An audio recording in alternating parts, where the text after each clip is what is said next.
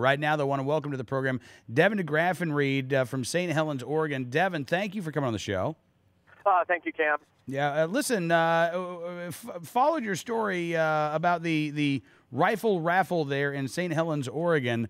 Sounds like it was a real success for you all.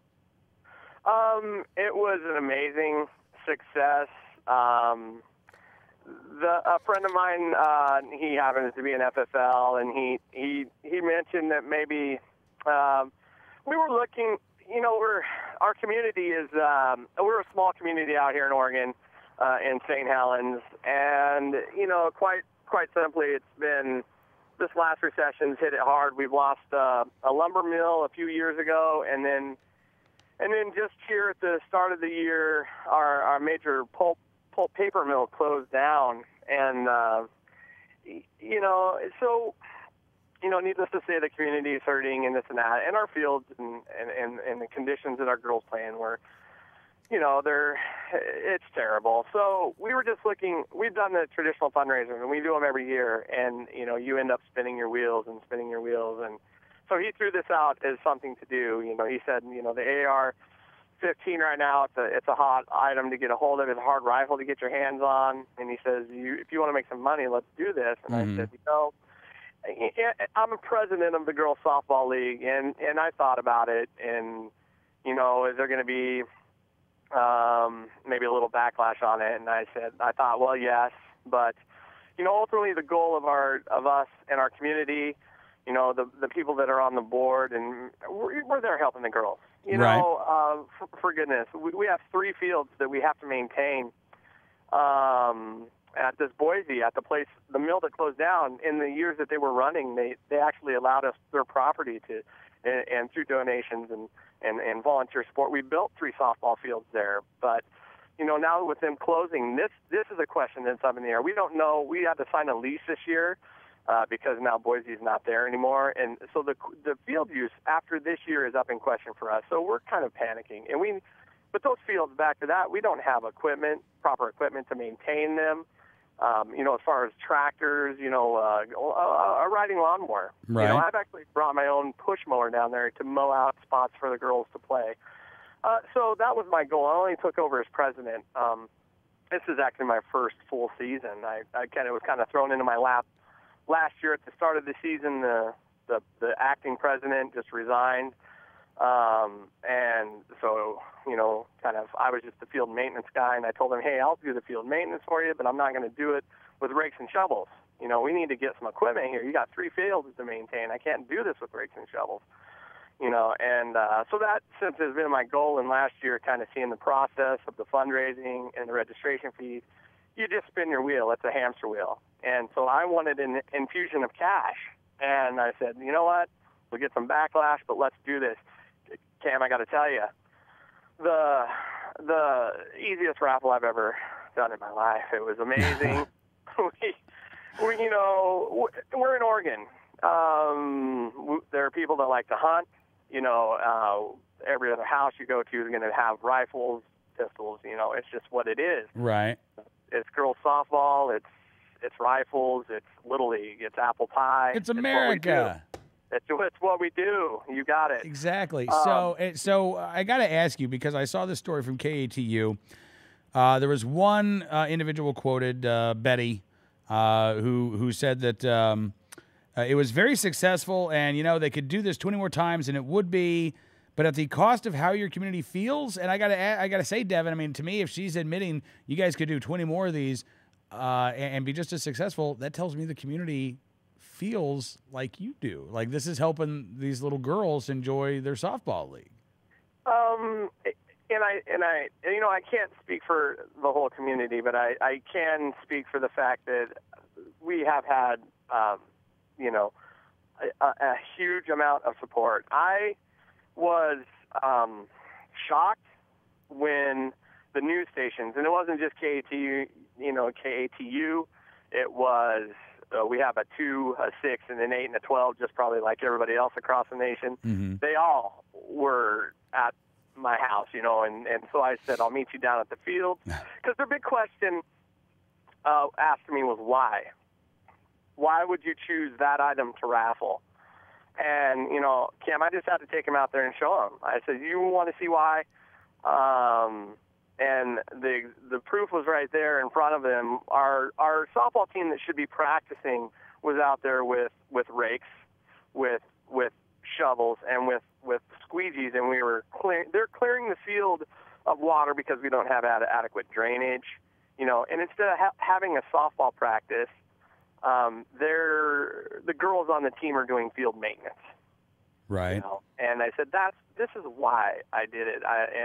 And so honestly, the community does support us. Yes. And that's not for, there are one or two, or a couple that don't, but overall and overwhelmingly supported. Well, I had the feeling that was probably the case. And so, you raised about $2,000, which I'm sure is going to go a long way towards helping out what you need. Have you thought about doing another one of these raffles, Devin? Yeah, the news, they kind of put me right on the spot that day, and I didn't know what to expect. And the gal asked me from the news station, would you do this again? And I just looked at her and I said, yes, I would. I would do it again. And I wanted to stress, and I want your listeners to understand this as well. The girls, we never asked the girls to sell any of the tickets. The girls, as a matter of fact, didn't even know of the raffle. This was something that I brought to my coaches at a coaches clinic, and I said, coaches, here's a raffle we're going to do. Take some tickets to sell it. And if a coach didn't want to take an envelope to sell the raffle tickets, it wasn't even a second thought. So just so people understand, this was not something that, we made it look like the girls were going around knocking on doors, buy my rifle. That wasn't the case at all. Right. This was coach, adult to adult, and quite frankly, the kids a lot of the kids are just, they don't understand what the bickering is all about either, well, so. That's the thing. And Devin, we talked with a woman out in Illinois who has an FFL, and she and her husband donated a rifle to the local Little League to raffle off. And again, the vast majority of the community thought this was a great idea because they understood that this was about kids. This wasn't about you weren't. I understand. I mean, you weren't trying to say we're going to send a pro Second Amendment message here. Here's an item that is in high demand. You were going through all of the proper legal channels. There shouldn't be any controversy over this. There actually should be a lot of stories written about what shown on local television about what a great, inventive, creative thing you did to raise money for this girls' softball league. But, you get one or two people complaining, and all of a sudden the focus of the story changes.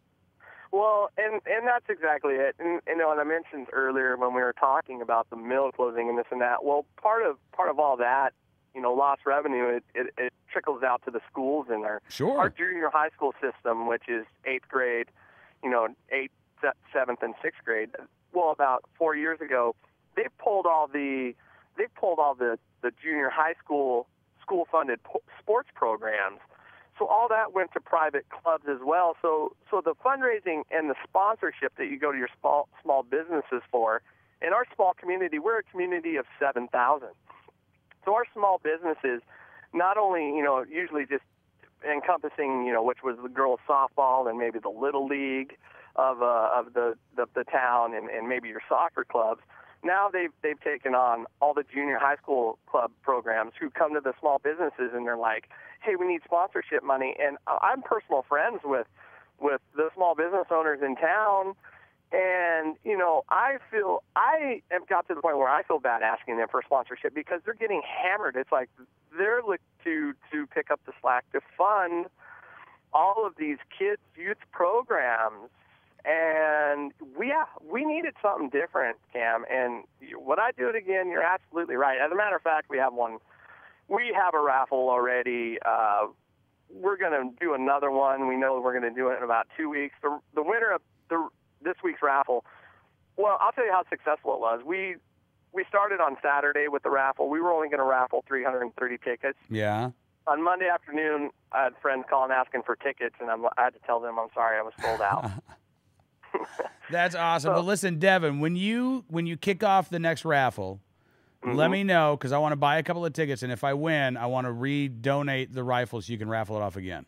Hey, you know what, Cam? That is awesome and generous, and I will absolutely be in contact with you to let you know when the next raffle will be. It's going to be for I think the same similar rifle, so new out of the box, never shot. So it's good. It's a nice little rifle. I was an Air Force guy for 4 years, so you know I had the automatic version. I used to get to play with in the Air Force, so this is a semi-automatic, and it's a nice little shooter. I got to tell you, nice rifle.